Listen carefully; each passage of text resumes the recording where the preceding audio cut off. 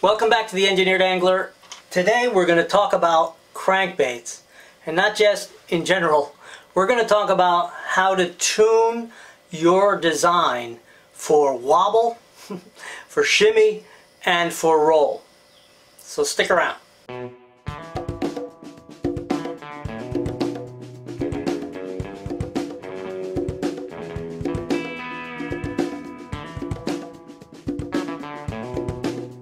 First, let me thank everybody for all the questions, all the engagement that this channel's getting. It's still a small channel, so your questions are getting attention.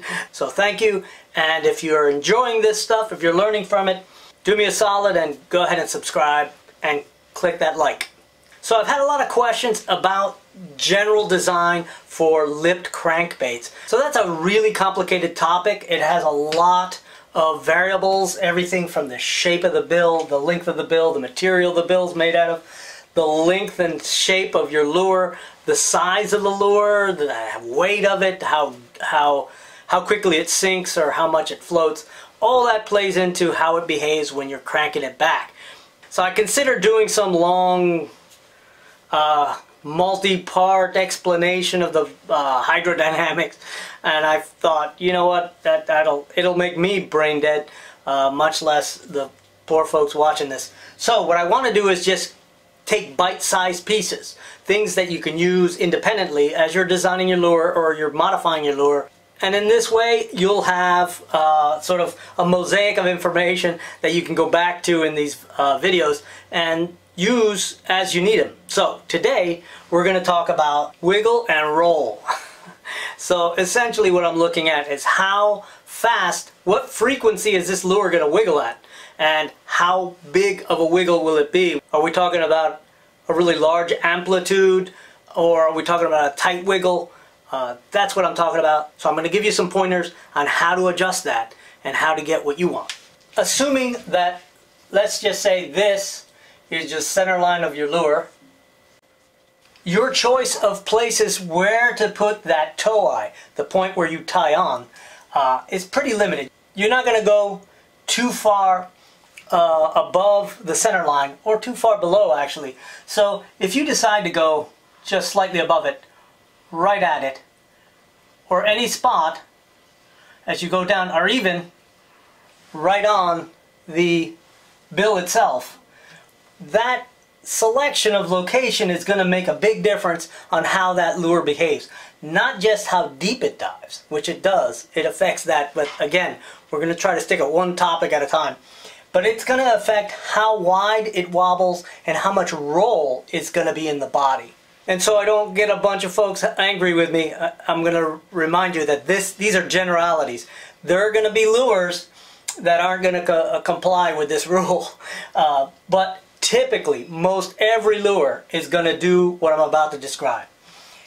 As you move your line from this connection to, say, that connection, in general, you're going to go from a very tight wobble, a very high frequency, low amplitude vibration in the lure, and as you move down towards the center of the loading part of the bill, you're going to get a wider wiggle, higher amplitude, and a lower frequency, so a slower wobble in the lure itself. So along with that, you're going to get a change in how much roll is in the body. So if you've been watching my videos, you know that I like to demonstrate what I'm trying to get across to you in my little mini lectures here. But here is a little test lure that I made quite a while back. This was specifically made so that I could tune this particular lure. And it works out really good because this is a wake bait. You can see it's almost a 90-degree to the center line of the body. And what that does is it allows me to video it close to the surface. I don't have to worry about doing underwater shots. You'll be able to see the wobble and the roll. So stick around to the end because that's when the interesting part comes. This tidbit is going to help you as you design your lure, but also if you're not a lure designer, if you only fish with lures, this is going to help you select lures right off the rack. Because when you're looking at a lure, you need to be able to sort of discern what that lure is going to do. The package is only going to tell you that it floats and it goes to 3 feet or whatever it says. And you're not going to know whether it has a very tight wobble or if it has any roll in it. There's a lot of folks, I've heard a lot of bass fishermen talk about, well, I want a flat-sided crankbait because it rolls. Well, that's not what makes it roll. The fact that it rolls has nothing to do with the fact that it's flat. It might be more obvious that it rolls because it's flat. So this information is going to help you select lures off the rack, and it's going to help you tune the lure you're making. So let's talk a little bit about some of the limitations. As you move way up, away from the center of force. Now there's what we call a resultant force.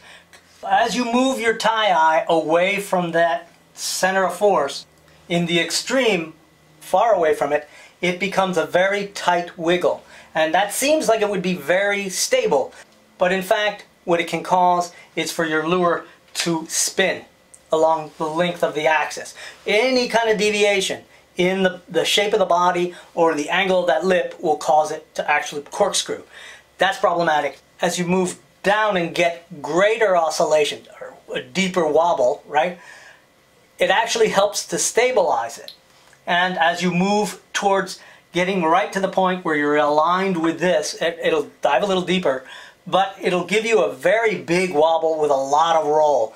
And that gives you the opposite. Right now, you have the tendency for it to barrel roll, or just overly rolling to one side. It becomes, again, unstable at this end too. Every lure has a sweet spot. You want to try to get that tie-eye right in the sweet spot where it's easy to tune and it behaves in a way that you really want it to behave. So what I've done is I've made, if you can see here, I've made this lure. You can see that very thin piece of plastic cast right into the body, right along the center line, and then I bored little tiny holes in it, about 1 millimeter apart. This allows me to take it to the dock, tie it on it in multiple locations, and decide where the sweet spot is. And you can see that there's a little black dot right next to one of the holes. That shows you where I've decided that this lure would work best. So let's go down to the dock. I'll tie this on, and hopefully we'll get some good footage of the wobble and the differences as we move from the top to the bottom. You can see I've added some stripes and a little bit of color on the bill, and that's just so that the wobble will be easier to see, I hope. And what I want to do is I'm going to start right at the peak. So I'll probably go down just a few of these, and then I'll show you what it looks like where I decided to put the tie-on eye. Right at where the nose is, and hopefully I don't destroy it while I'm doing this. You can see how very small that wiggle is. It's very tight. Of course, you can tell it's a little out of tune, but there's really no way to tune it with that plastic, so I have to live with a little bit of a turn in it. Now I'm going to move down to a point, just the point just below my selected location.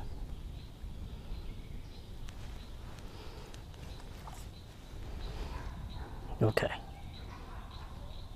You can see the wobble has really increased, and you can see there's a lot more body roll in it.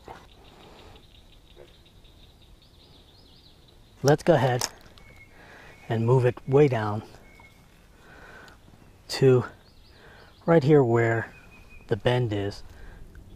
Right where the bend is. Let's see, just 1 or 2 more notches down. Alright, so now you see where it is. So now you'll see that it's a little bit unstable. It's got a lot more roll than it does wiggle in it.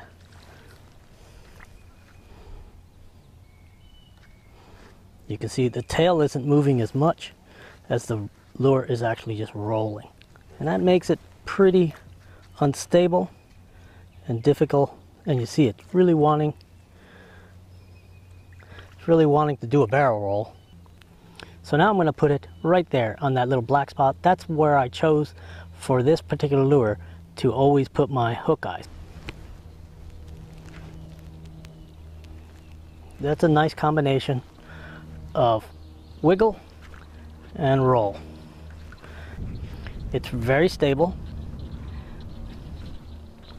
and at the same time it's got some good action. Now, just for jollies, because I know everybody's wondering, let's put it up here beyond the point where anyone would really select to put a hook eye. So you can see it's pulling above the center line.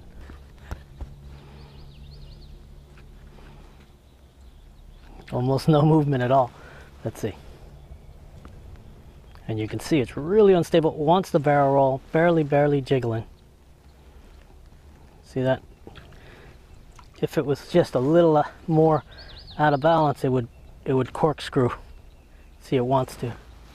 Okay, well, that's my demonstration. Hopefully this helps you guys. I assure you that it's even more pronounced. These differences are even more pronounced with lures that aren't so much of a wake bait. Again, thank you for watching. Be sure to subscribe and click that little bell so you don't miss any of the videos. If you got any suggestions, certainly put them in the comments, and I'll see you on the next video.